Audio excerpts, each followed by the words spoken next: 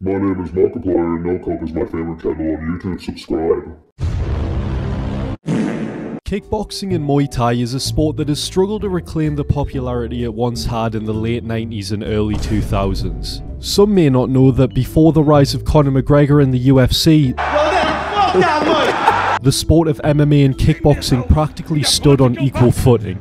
Between the heavyweight tournaments of K1 featuring the ominous Badahari to the kickboxing superstars of Buakaw and Masato, the sport has largely faded from the public eye, leaving only a few striking enthusiasts in its place. And although the sport of kickboxing can still be considered large in places like Japan, large enough for kickboxing star Tenshin to secure a fight with Floyd Mayweather, Western audiences most likely feel like the sport is too dense to get into. I felt the same way until I checked out a promotion that most would call that promotion that Demetrius Johnson got traded to, and decided to watch a rerun of an event simply named 1X that included Demetrius in the card, but one fighter totally caught my attention more so than any other.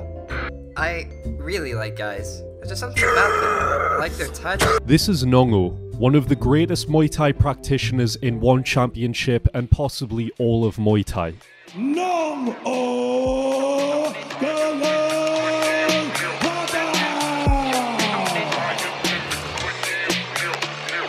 the silver pin.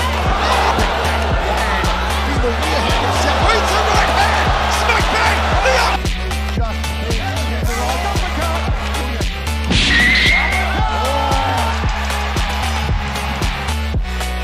oh, he wobbled it. He's on double leg still.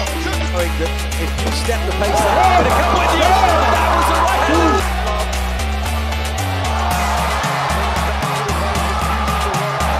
Put up the hook here. The crowd wants a go-daddy knockout of the night. Round is crucial.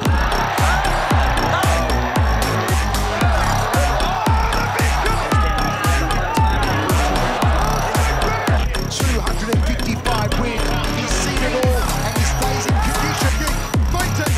Big right hand again. Too far. Too hard. Too good. Too awesome. Read the hiking. Counter off the hiking with the front. Wow, that right hand.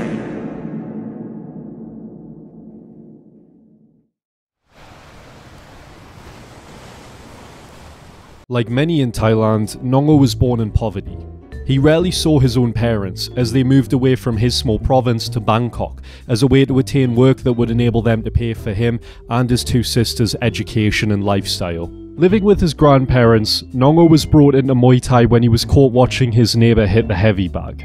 When invited to train, Nong-O obliged, and at the age of 9 was already having his first fight after a month of training. At first, I didn't like boxing. However, I made money from it that helped to improve my financial status, and I kept doing it. The usual pay for a win at his young age was said to be 100 baht, which roughly translates to about $3 in cash. Following a few more fights and eventually gaining his family's support, Nong-O would eventually travel to Bangkok in his teenage years to pursue a fighting career full-time. Whilst training at Bangkok, Nong-O eventually got a chance to compete at the prestigious Rajadamnern Stadium, where some of the greatest Thai fighters in the world compete to see who's the best. I was nervous for my first fight. After I won, I was really happy because it was a big deal to fight and win in Bangkok. After his debut at Rajadamnern Stadium, the equally prestigious, if not more so, Lumpini Stadium approached him for a few fights, which he happily took. Following an impressive winning streak, he eventually fought for the Super Bantamweight Lumpini title and won it by decision, an incredible feat for any Muay Thai fighter. Shortly after this, he won the Lumpini Junior Featherweight title, and all seemed to be going well until he eventually ran into a reoccurring pain in the backside for him, saenchai. Famously recognised as one of the Muay Thai GOATs, saenchai was a fighter that Nong-O was never able to fully figure out in 5 fights against him, despite Nong-O's supreme fight IQ. Saenchai has been responsible for breaking many of Nong-O's winning streaks and kicking off many of his losing streaks, one streak being especially intrusive in Nong-O's mind. Starting off with a loss to the aforementioned saenchai, Nong-O's incredible career and long list of accolades seemed to temporarily halt, as he would lose all of 6 fights spanning over a 7-month time period. I was building a house for my family during that time. and relied on the money from fighting as our main source of income. Looking back, I was thinking too much. I felt the pressure to make money to build a house and support my family. All the thinking affected my performance, I think. Although he later went on to state he never thought of quitting, it was evident and admitted that at the time he lost a lot of confidence in himself and his own abilities. But having championship resolve and a true passion for the sport, it wasn't long before Nong-O was back on his regular path of competing in world-renowned stadiums against the best competition in the world. After a career many would be proud of, winning multiple titles at the most competitive Muay Thai stadiums in the world, Nong-O would supposedly fight for the last time in 2015 when losing a bout against Shamakthun, Soyupinda and Rajadamnern Stadium by points. Retiring at 28, Nong-O would relocate from Bangkok to Singapore and begin a coaching role at the famous gym Evolve MMA, where he would remain for 3 years and was said to have been loved by his students. But this didn't last long. When the promotion intrinsically tied to Evolve MMA announced a super series to showcase the greatest kickboxers in the world, Nong-O jumped at the opportunity. That promotion was One Championship. And changes stances and lands. The big kibbo. Nong-O's first fight back to the ring was against Fabio Pinca, who he handedly beat to a decision. The funny thing about this win is that Fabio is one of the few foreigners to actually defeat Saenchai, the person who gave Nong-O so much trouble many years back. So if you saw this as some sort of moral victory, I would be inclined to agree. Following another win, Nong-O went on to attain the Muay Thai bantamweight belt in One Championship, which can be argued to be the most stacked division in the most stacked striking promotion in the world. Since then, he has defended his title a record 6 times, with his last 4 fights ending in spectacular finishes. An analogy I've always liked to use when talking about Nong-O's style is a very basic toolkit given to a genius inventor. To elaborate, Nong-O's Muay Thai style is incredibly fundamental. He doesn't stray too far into unorthodox territory with crazy kicks or strange defensive techniques. Although adding these facets to his game could arguably help, they're simply unnecessary, as Nong-O's most powerful tool is his mind and eye for fighting. His right kick is incredibly powerful, and he often feints this kick by simply bending his knees and pivoting his foot very slightly. He's good at drawing out defensive responses from his opponents, and as they retract those responses, Nong-O then capitalizes on the open hole in their defense. His sweeps are also fantastic. My personal favourite was against Fabio Pinca, where he threatened to teep kick before taking out his legs as he checked, throwing him directly onto the floor as a result.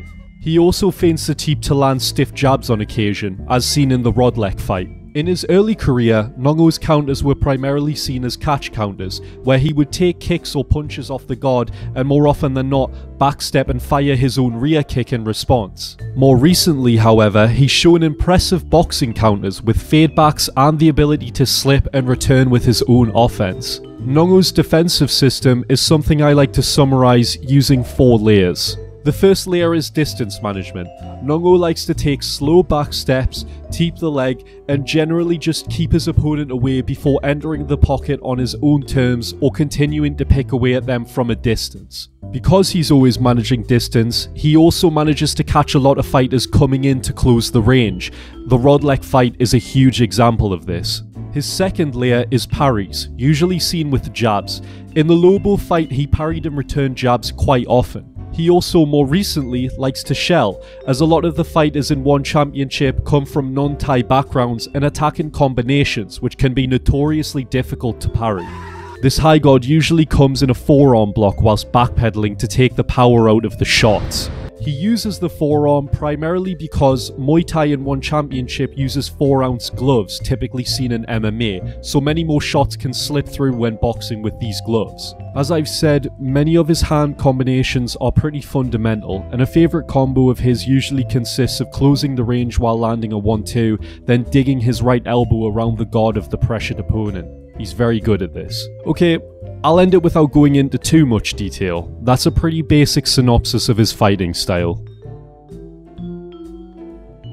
My favourite finish from Nong-O has to be his slip uppercut counter that he landed on Lobo. In this clip, you can see a few seconds before his KO, Lobo was having some success with the jab, and I think it was Dan Hardy who mentioned that at times it seemed like Nong-O was intentionally allowing himself to take a stiff jab or two to lure the opponent into a false sense of security, which I agree with.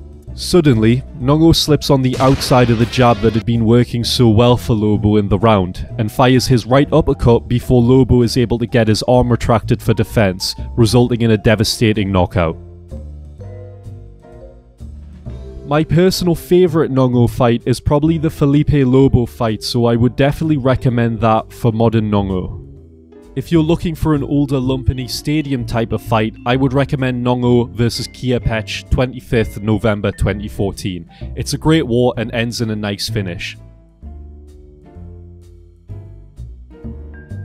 This was kind of a passion project for me, as I really like Nong-O and feel like he should be up there with some of the greats in combat sport history. Hopefully with this video he can get the attention he so rightly deserves, and a lot more fans can be interested in Muay Thai as a whole. I'm gonna go play some Dark Souls. Okay, bye.